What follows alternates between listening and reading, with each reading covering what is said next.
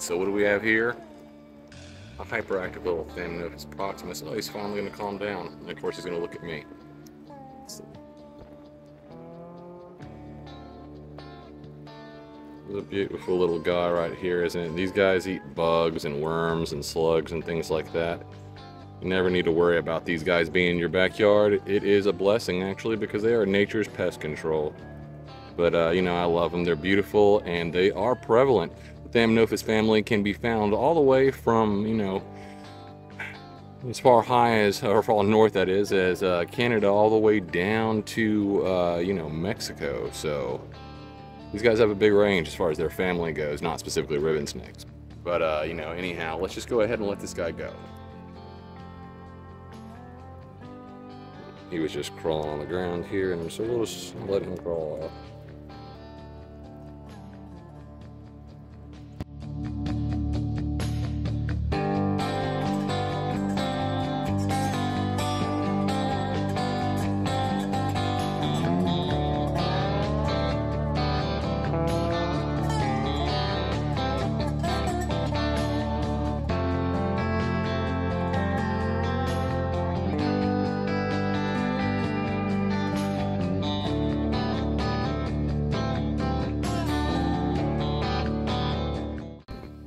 So right here we have what I believe is just a little slider, although it could be, actually, looking at it, it might be a river cougar, but we're going to find out.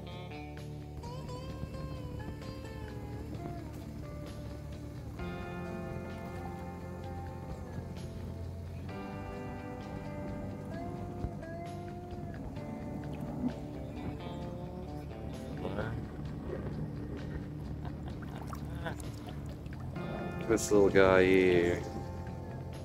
Hi. How's it going, dude? Now, obviously, you gotta contend with that, that noise there from the plane, but I just thought we'd have to take a little look at my little fellow. Very nice. Look at this guy. He's beautiful, isn't he? His little claws.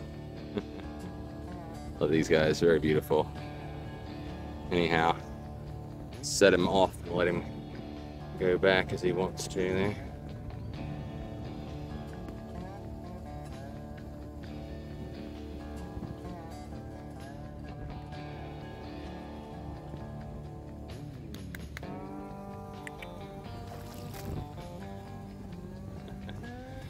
And let's see, let him fill the water. There you go.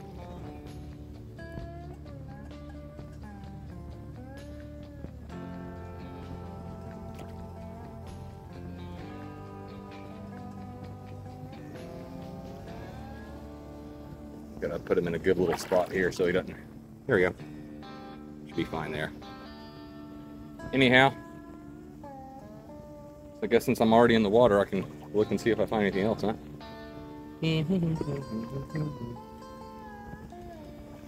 Careful and don't fall in the water with the thumb. I'm seeing fish around here, but not any turtles or anything. Little dude is still just chilling over there. He's like, I'm a rock. I'm a rock. I'm just a rock. I repeat, rock. No need to look at me. I'm definitely not a turtle. Well, I don't see anything else. And yeah, so I don't really see anything else.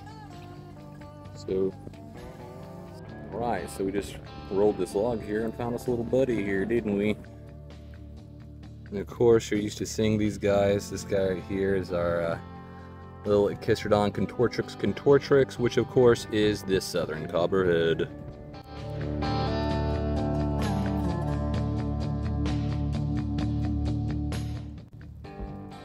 This guy is just beautiful, isn't he? Oh yeah, he is.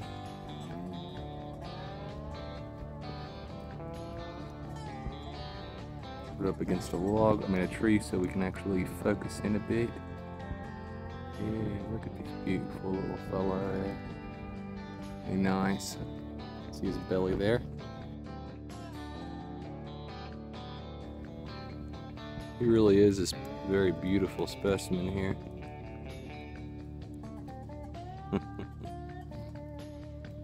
So anyway, I'm gonna put him off to the side just a little. There, oops. Anyway, that's fine. Dropping 2 inches isn't gonna hurt him. Roll the log back over. That. Oh, I see you, little pal. You're fine. Here. Just gonna put him right here where you can see his log. You're fine, buddy. Go back to your log. He's like, no, I'm gonna get you. I'm gonna get you. There you go, dude. You just gotta give him some nice, secure place. Nice, secure place to hide out in. Might have something with this log, you never know. And now we do know. Nothing! Yeah. 9 years old, nothing at all.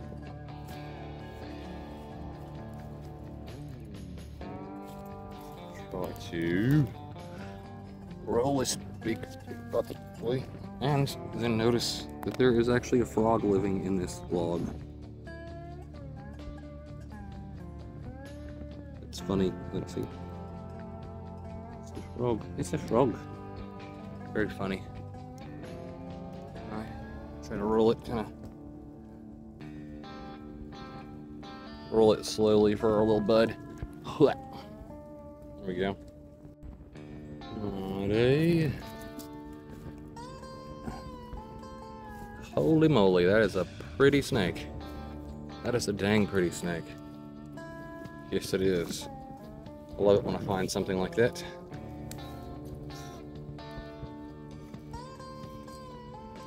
He's not too excitable yet. There he is. Man, this one's got some nice color. It's too bad that it's so overcast, being that it's raining.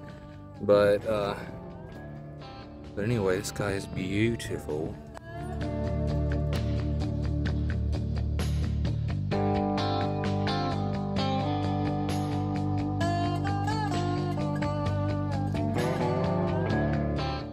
I know you guys are probably tired as heck of hearing this if you watch this channel all the time, but if you don't, this is for you. You know, these guys are Echistrodon contortrix, also known as, you know, by their common name as the Southern Copperhead. Now, they did have hemotoxic venom. You know, these guys, I mean, if they bite you, it's going to be very painful. It's going to, you know, it's going to cause nausea. I mean, it's going to cause things like, you know, like slowness of breath, and could even make your breath stop if you're not lucky, you know what I'm saying?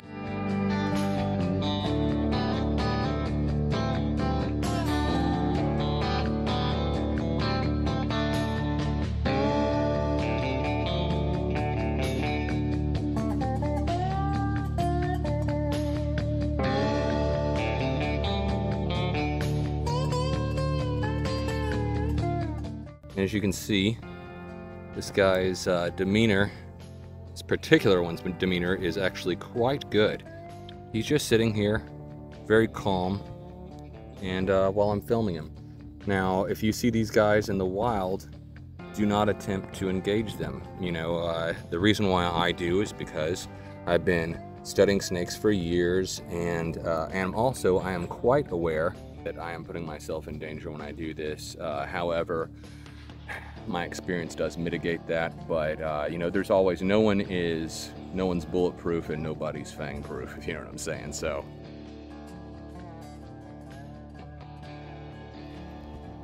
now, one thing not to is that, you know, you could be allergic to their venom as well, and you know, and you don't find that out until it's too late. So it'd be better not to engage these fellows in the wild if you value your precious life, because you never know. And I certainly value my life, and so I do proceed with as much caution as I can, while at the same time my experience does allow me to you know, to engage them a little more personally than you might, and it's better to keep it that way. If you really want to see some up close and personal shots of some venomous snakes, well, if it's one that lives around the Texas area, or I should say the Southeast Texas area, watch this channel, and then you can do that. Now let's see, as usual, I want to put his log back. So the first thing I want to do is get this little fellow just as pretty as can be. Look at this. Isn't that a beautiful snake? Anyway, as pretty as can be. I'm going to put him right here. Right here beside his log without upsetting him at all. And he's just going to stay there. And then we're going to get this log here.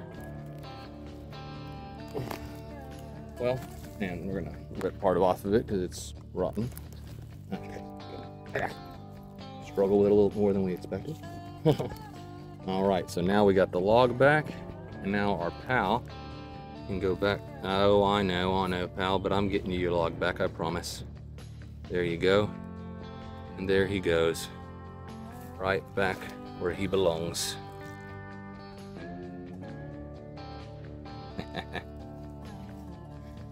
And that's how we do it. Sure was nice to see that copperhead again, because, you know, the last one we saw, last little beautiful fella, or lass as that might be, that was one of the copperheads that we saw on our last episode. So that's one of the reasons I like going out to the same parts, because I really like to study the behaviors and habits and, you know, eating cycles and life cycles in general of snake life.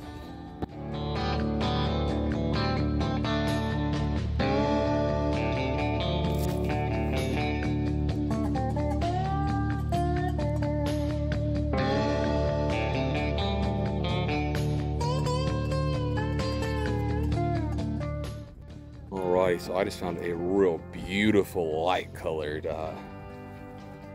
copperhead. So let's check it out. Just flip this log here, and then this guy is just right here. Oops.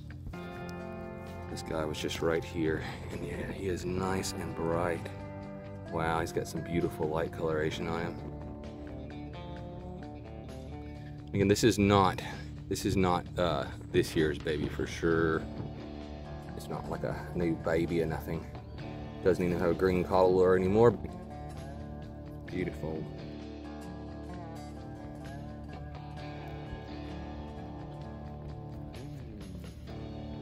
So nice.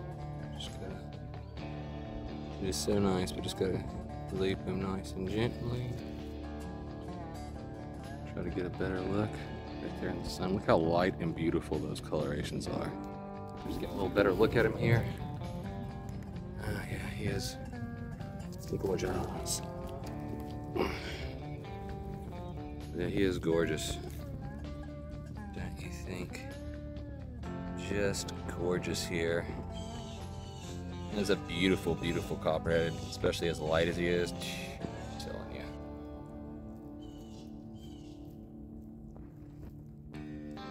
No matter how many of these guys I see, I love them. Put him back underneath his log so that he can go about his day. And there we go. Bye, pal. Let those birds see ya. All right, and there he goes. Nice. And don't forget to subscribe, because I really need some more eyes on this here channel, you know. And, you know, I don't usually talk about it too much, but, you know, when you like, comment, and subscribe, it really does, it affects the my YouTube algorithm, and, you know, and they will show it to more people. And what I really want to do is I want to reach 1,000 subscribers, 1,000 subscribers by the end of October. That's my goal. Come on, guys. I mean, you know, almost halfway. I need you guys to help me, though. So tell everybody you know. If you like these videos, subscribe and tell everybody you know about them, and, you know, hopefully we'll get there. 1,000 subscribers by the end of October. Come on. You guys can do it.